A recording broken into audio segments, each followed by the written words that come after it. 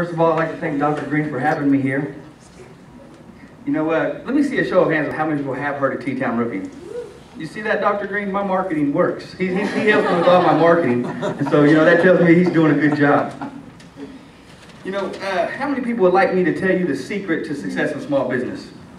Would you like to know the secret? Well, too bad it's a secret and I don't know it either. But there are some practical things that we can do to make business happen. I always start out everything where I go that I tell people I'm Ricky the roofer, I'm not a roofer, and you might not think about your roof until you have some shingles falling down or your spots on your ceiling. But when that happens, don't be afraid. Just call one of my boys in blue. We'll send them over. We know what to do and we'll take care of you. So that's my little elevator speech. If someone asks me what I do, that's what I say real quick on the elevator. I grew up in Dale City, Oklahoma. Does anybody ever heard of Dale City, Oklahoma? Has anybody seen the houses in Dale City, Oklahoma? Okay, they're not big. They're not nice. I went to a school called Epperly Heights, and when I walked through those halls, I acted like I was a rich kid. Because my dad had his own business. Now, my dad was the business, but that didn't matter to me because, to me, my dad was the business. I was proud. Well, one time about this year, I was bragging about how rich we were and, all the good things we had. It was easy to fool the students. It was easy to fool them. But it was a little tougher to fool the teachers. So we had to write this paper about what we got for Christmas. Now, the thing was, that Christmas, we didn't even have electricity. So I sure wasn't going to write and tell them that I didn't get anything for Christmas. So what was I going to do? I was going to make something up. So I made up this elaborate story about this big white Christmas tree we had and all these remote control cars we got for Christmas. And my teacher called me out. She said, "Ricky, I wish that you would just bring one of those remote control cars to school." I was stumped. I didn't really make a big deal of it, neither did the rest of the class. And luckily, the next day, the class forgot, the teachers forgot, and I got off the hook and didn't have to bring any remote control cars to class. Isn't that a good thing? But one thing I learned in life, that it didn't really matter what those teachers thought about me or what those students thought about me. It mattered what I thought about me. Because the only thing stopping us sometimes from doing something is thinking that we can. Just thinking that we can. So many times in life we've been told you can't do that. You shouldn't do that. Why are you doing that? Well, who is the person telling you that, and what is their really motive of telling you that you can't do that? Is it because they don't want to succeed, you succeed, or they think you should succeed?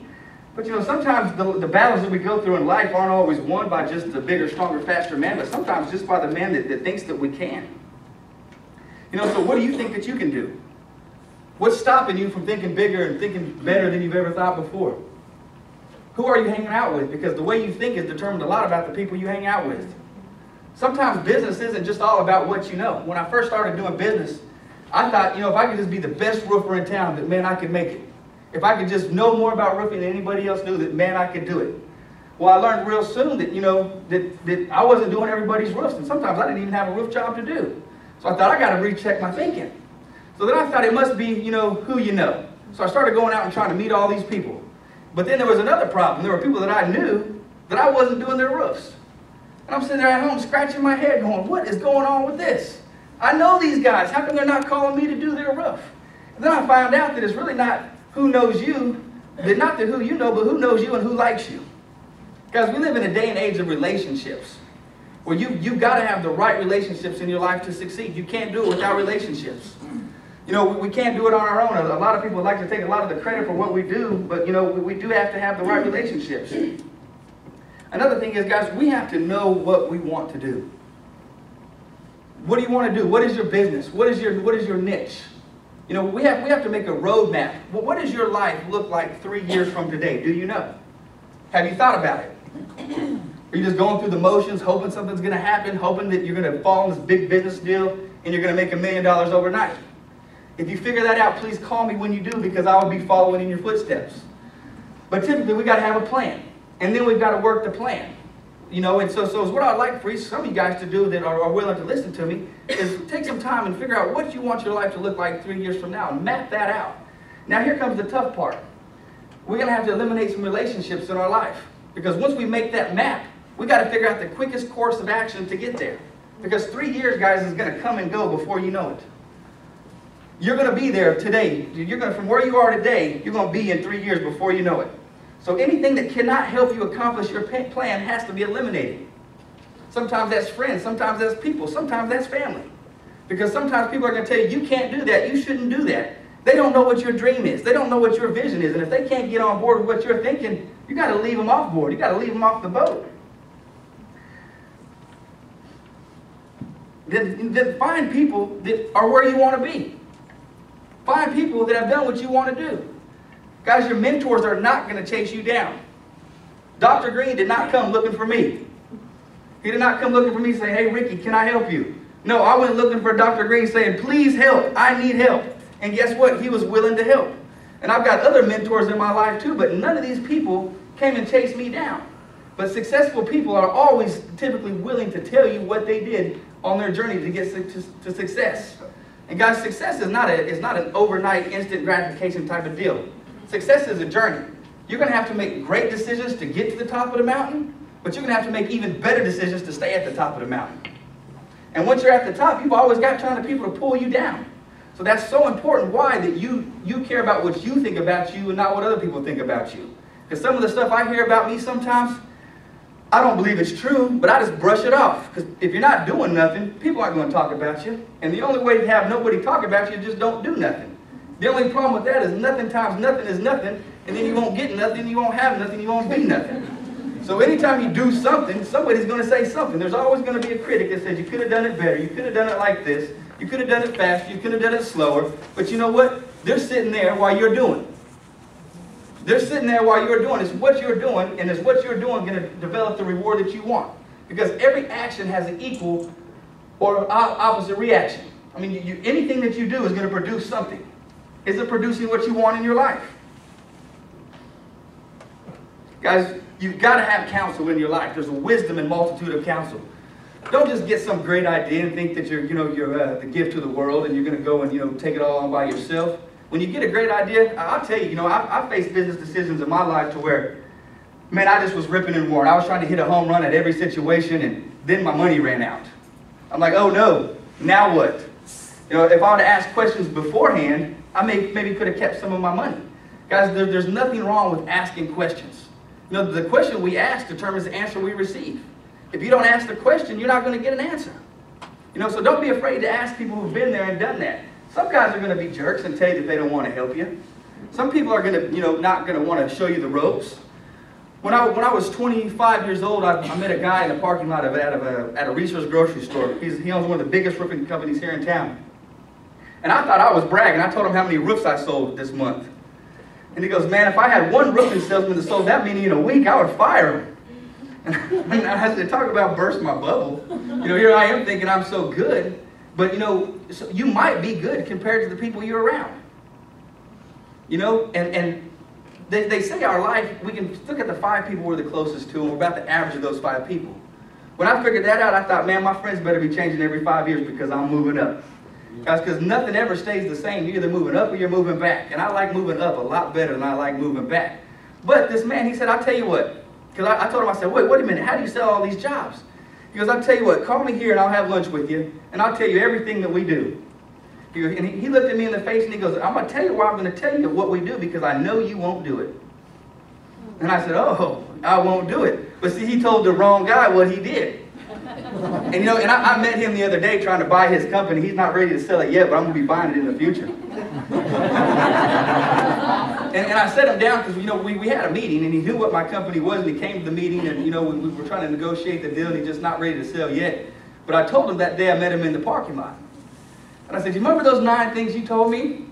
I said, look at my company now. We've done all 9, sir. Is there a 10th one?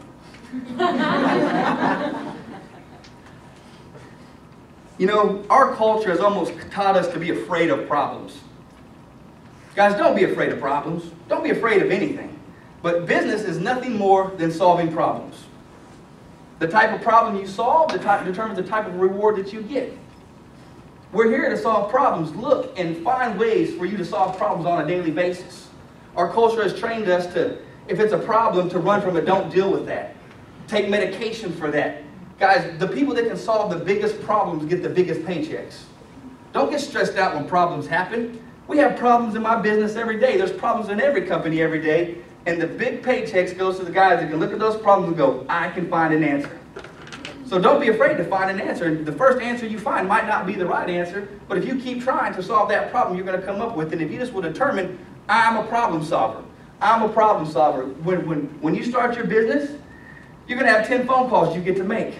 3 of them are going to be angry customers, 5 of them are going to be happy customers, and 3 of them are going to be people who want to pay you. it's going to be tempting to call those people who want to pay you first. But guys, those mad people, the people that are the problem, that are upset, are the first one that you want to take care of. Because they're the problem. Whether they're right, wrong, or indifferent, you want to cool those people off as fast as you can.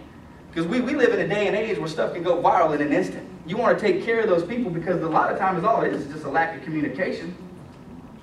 Which is my next point here. Learn to communicate. Guys, how many times have you've been in a conversation with somebody and someone's talking to you and you're so busy thinking about what you're going to say next you don't even hear what they say? Guys, the key to communication is listen. Listen to what people are saying. Don't be so quick to have an answer. Because and sometimes you don't even have to have an answer. Sometimes the best response is no response at all. Sometimes we get so defensive when someone's telling us we're doing something wrong. And we might be 100% right. But at this point in time, is it going to do us any good to try to convince that person that we're right and they're wrong? If they believe in their believer that they're right. Sometimes it's just good to be quiet. Let them listen, let them yell, let them cuss, let them do whatever they want to say, and just listen. And then typically, instead of having a defense, ask a question. Questions can take people where you want to go and find out really what the root of the problem is, because sometimes people are just mad because you didn't talk to them right. You didn't look at them right. You didn't call them when you're supposed to call. Stuff that can be fixed easily if you're not trying to get defensive. Guys, in business, you're going to mess up, or at least I do. You're going to have issues where days don't go right, where projects don't go right, where your people that were supposed to do what they're supposed to do didn't show up. When that happens, don't start trying to make excuses. Just tell the people, say, look, we are here where we are now. You chose us to take care of this for you, and we did not do it as you expected. But we're not backing up and we're not backing down, and all we can go on is go forward and fix it from here. Will you still work with me? Can I help you solve the problem? People are typically easy to work with. They're going to tell you yes. Guys, this is so important. No does not mean no. You know what no means? No means you have not convinced me yet. And you know that the biggest thing about no you need to learn is it's one of the hardest words in the English dictionary to say. People just do not like to say no, or they don't like to walk in front of that speaker right there with the microphone. But when someone tells you no, one of the first things you want to ask yourself is, does this person have the authority to tell me yes? Because they might not be able to tell you yes. They might be a no person. You've got to find some yes people. I remember the first time I taught my wife this lesson, we came home and I don't remember exactly what it was, but she was laying on the floor crying because someone had turned us down for some kind of business loan or some kind of extension on our credit. I mean, she is bawling on the floor. And I said, baby, get up. What's the matter? She goes, this is not going to happen. It's not going to work. I said, well, who did you talk to? She said, the teller. I said, honey, the teller does not have the authority to say yes. Let's make sure we're talking to the right person. So guys, make sure you're always talking to the right person. And no matter what kind of business you're in, it's a sales and marketing business. If you're doing your presentation, make sure you're doing your presentation in front of the people that can say yes. Make sure you're doing your presentation in front of all the parties that are going to be there to say yes. Because, once you give your presentation, that's your presentation.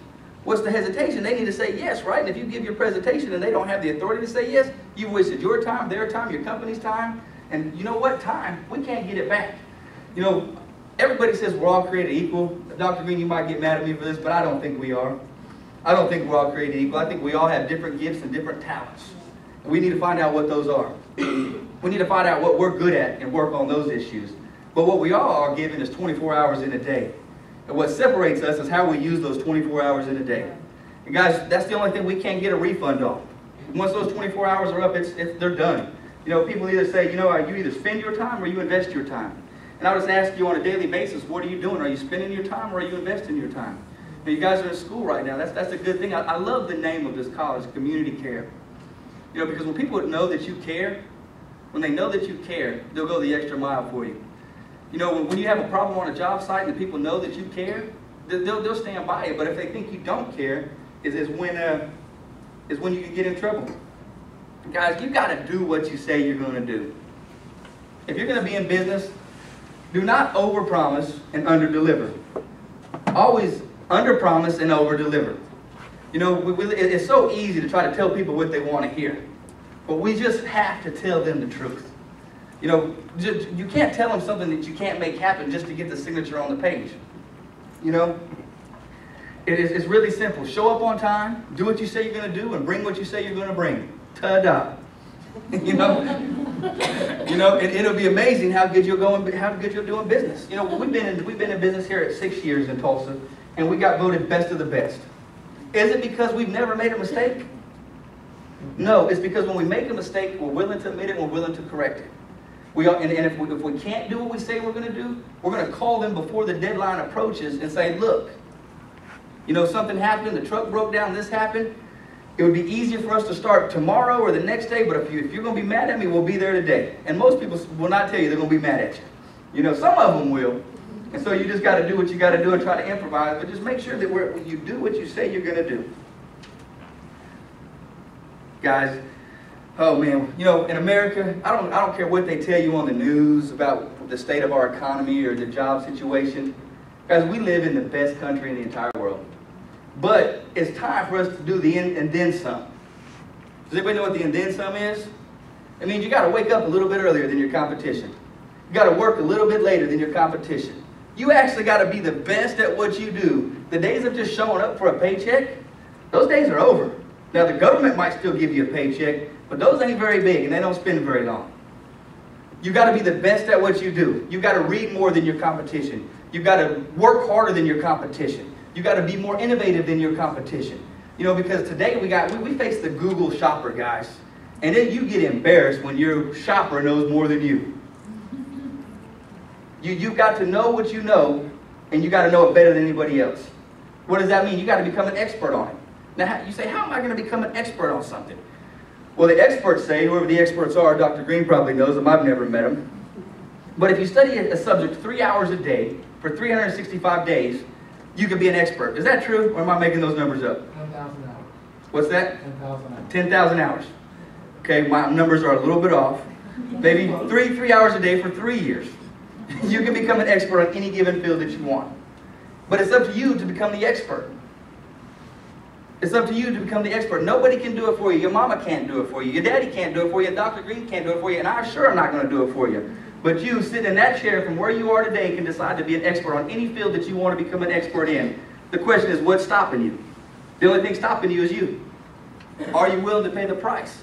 You know, I read in a book just the other day that rich people educate themselves and poor people entertain themselves. And I would just wonder, how much time do we spend entertaining ourselves instead of educating ourselves? You know, everybody wants to be rich. They really do. I mean, you know, we lay around at night thinking about, oh my God, what can I do to have all this money? But when it comes time to paying the price to get that money, very few of us are willing to do what it takes to achieve our dreams. I thought she was walking out on me. I was like, man, I'm just getting started and I'm already cleaning the room out.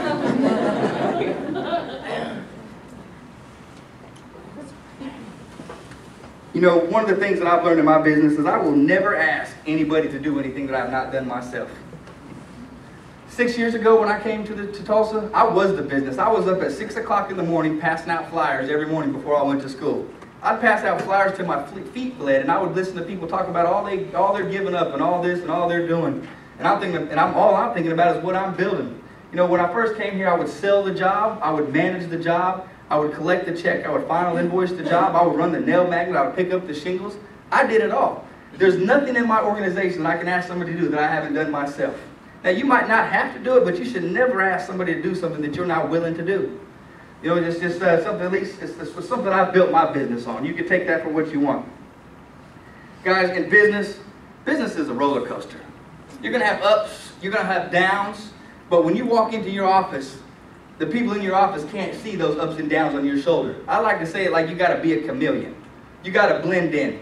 You know, sometimes you're going to have in your office, some employees might come in there and start cussing you out. They might start yelling, screaming, throwing a temper tantrum. None of you ever acted like that to your bosses, have you? You know, but the main thing is, when that happens, you got to remain cool. Just because someone else is yelling and screaming and acting crazy doesn't mean you should. Doesn't mean you can't. Because the best response to someone acting crazy is you just sit there and act like a chameleon. You just blend right in. You just get a little smile on your face and you go, okay, I see what you're saying. Because, you know, then they feel like an idiot. But if you yell back and scream and start talking and acting like them, who's in control? You let this employee or this customer come in and take control of your office. That's your business. That's your place. You're in control. No one's going to change your attitude. No one's going to change your mind. You are who you are, when you are, and what you are. And they can't move you. You can't change. Now, you can, but you should not. Guys, business is supposed to be enjoyable. Find something you like to do and then find a way to get paid for it. Now I've been roofing so long, I don't even feel like I have a job. You know, I honestly, I don't feel like I show up and go to work. I know what to do, I love what I do, and I'm good at it. I believe I'm the best at it. But I didn't become the best at it overnight. I became the best at it because I decided that I was going to be the best at it. You know, this year I've had different independent market research companies come in and tell us that we're the most recognizable brand in Tulsa. And Dr. Green, I haven't even told you this yet, but someone actually just offered me $2 million just for our brand last week. I didn't sell. You know, but you know, find something you like to do and do it. And you know, because if you don't enjoy your life, what's the purpose of it? No matter how much money you have, if you're not happy going to work, you're not happy solving the problems that you're solving, why solve them? Find something you love to do and do it well. Guys, is that 30 minutes or is that 10 minutes? Are we waiting for questions? We can start questions. Okay, let's start questions. Okay. All right. So what we typically do, Ricky, just so you know, we have a program, computer program, where they send in their questions. Okay. So we can start off the questions. You can answer one of our first ones. What are 3 things that you think our students should remember for starting a business in Tulsa? Starting a business in Tulsa. Count your expenses, count your cost, and then whatever you think those are going to be, double them.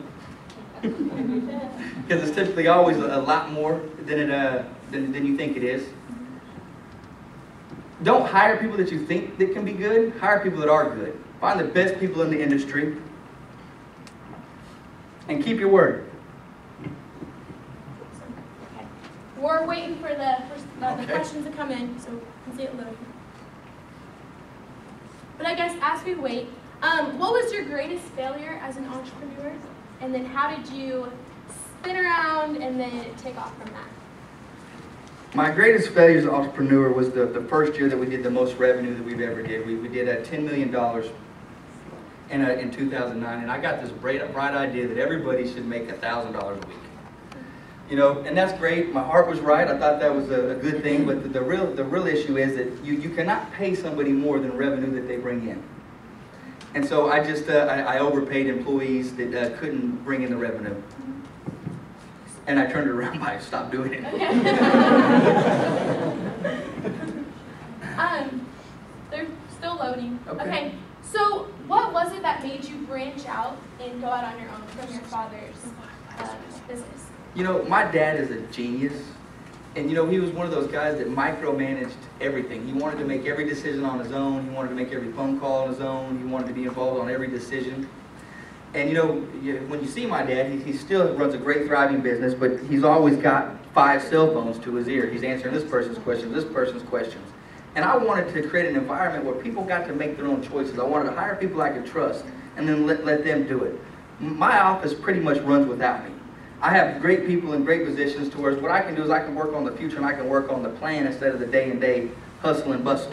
And I never could get my dad to see the bigger vision of, you know, we don't have to make all these decisions. They might not make the decision that we would want them to make, but we can trust them to make a right decision. All right, our first question in from the web. What were the tips that the other roofer passed along to you? Someone wants to know your secrets. You know, it's been so long. Let me see if I can remember them. Take a certain percentage of the top revenue and spend it in marketing. You know, told me how to pay my sales staff. Told me what he did to get jobs. Taught me how to get into the commercial real estate business, roofing business. And those are all the ones I can think of right off the top of my head. That's okay. All right. Next question. What was it like working with family? And then you know how people say, never work with family, but what's your take on that? I just fired my wife.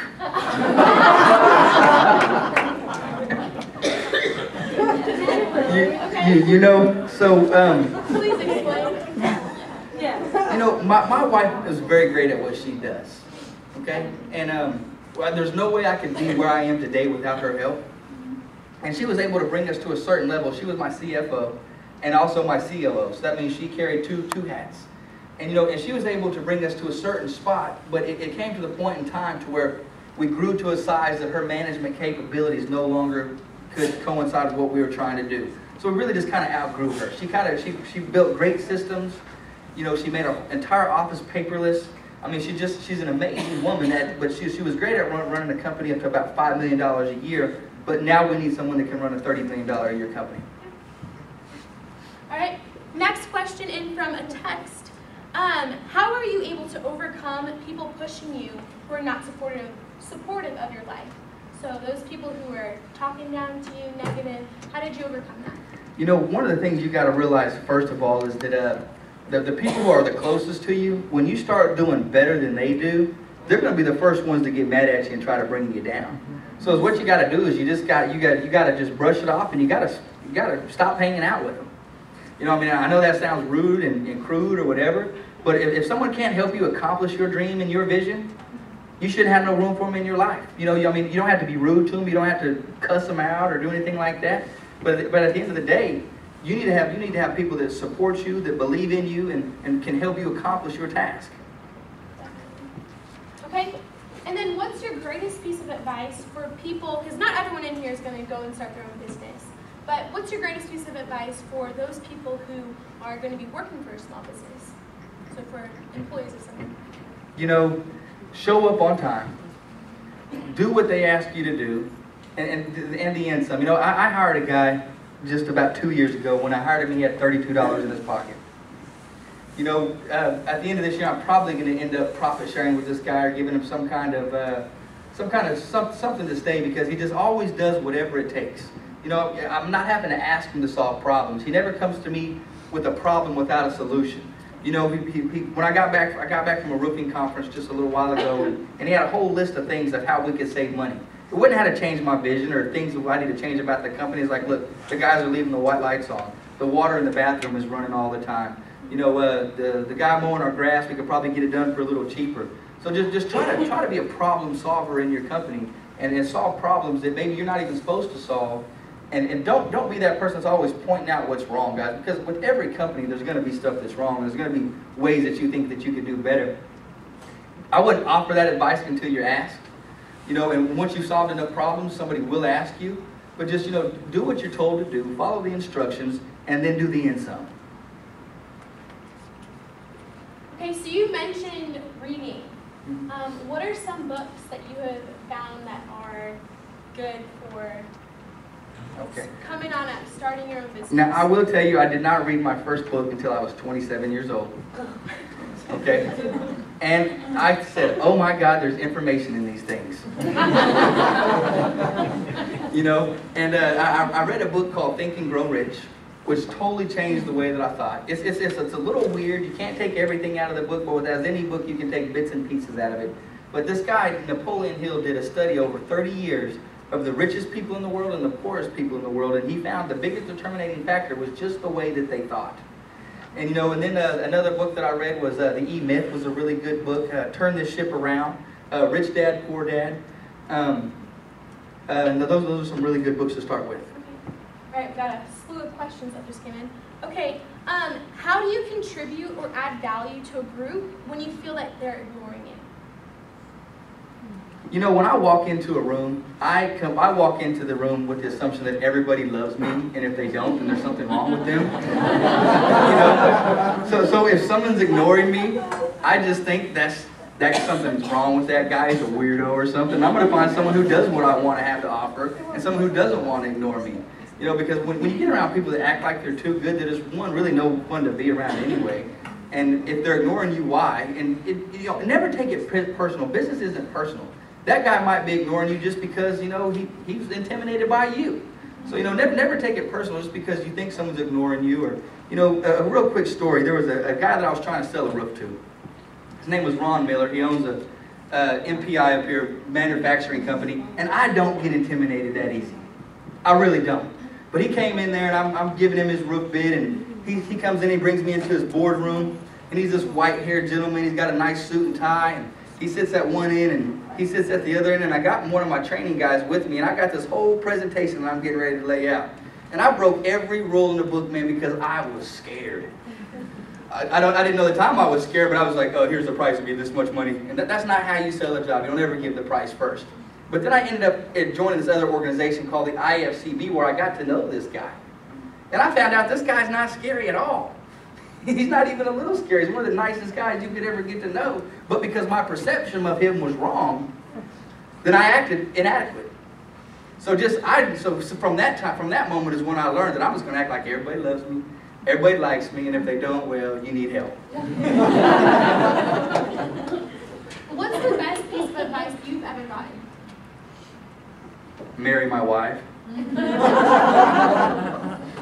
Okay. That's honestly it. Okay, all right. Okay. Sorry for you guys, I don't know if you could hear my question, I didn't turn this way. But how do you balance work and life as an entrepreneur? Work and family, excuse me. Work and family. Well, I have 8 children. How many children? I got 7 children. Oh, wow. 4 adopted boys. You know, me and my wife we had 2 girls. We started praying for boys. We wanted a boy next. And so within just a matter of time, all these boys showed up at my front step. And it was supposed to just be there for the holidays, but no one ever came back to get them. So we've got 7 children, ages from 10 months to 14 years old.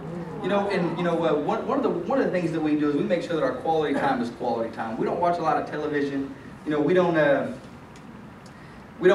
don't do a lot of hanging out. You know, like we do the Hanks games. You know, where we put on boxing gloves and we box. All my kids do wushu, so you know we have little karate tournaments in the house, and they're beating each other up, but they love it.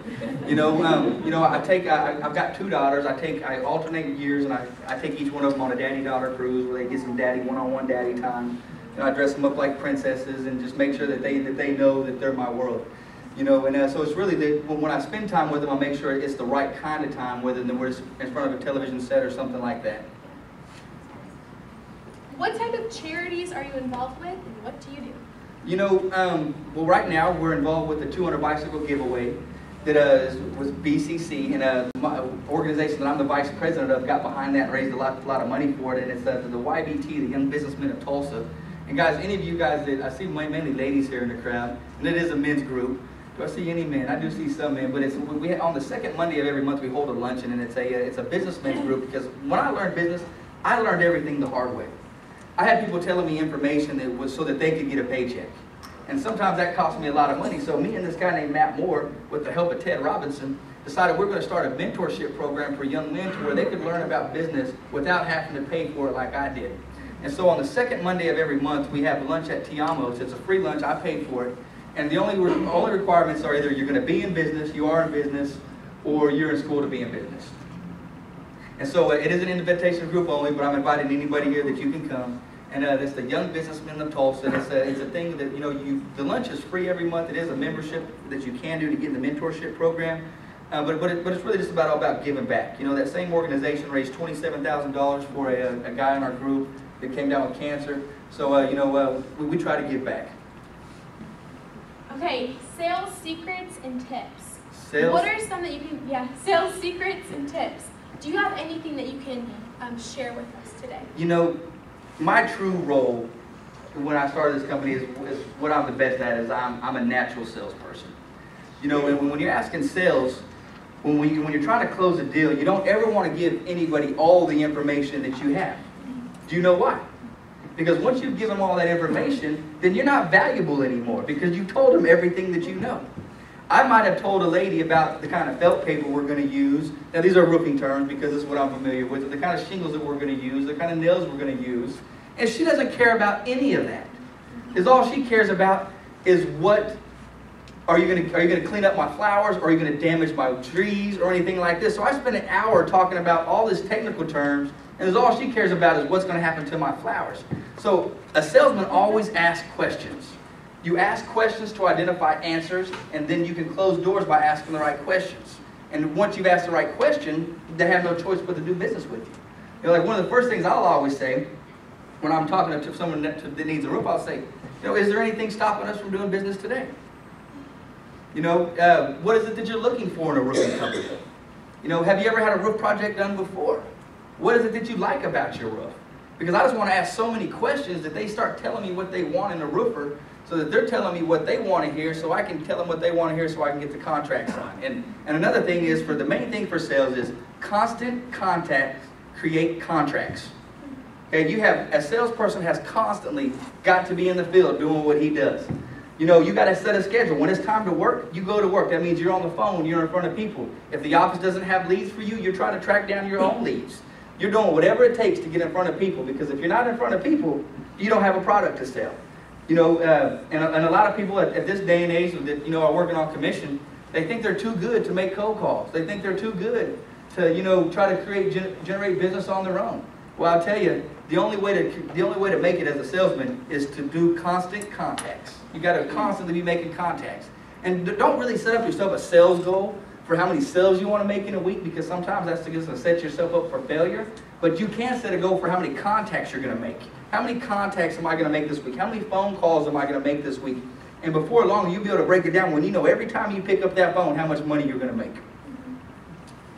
Kind of spinning off of that, I have a question. Okay. What is your best advice for generating leads? What do you think is most effective? Would you say social media, going to different networking groups, just knocking on doors?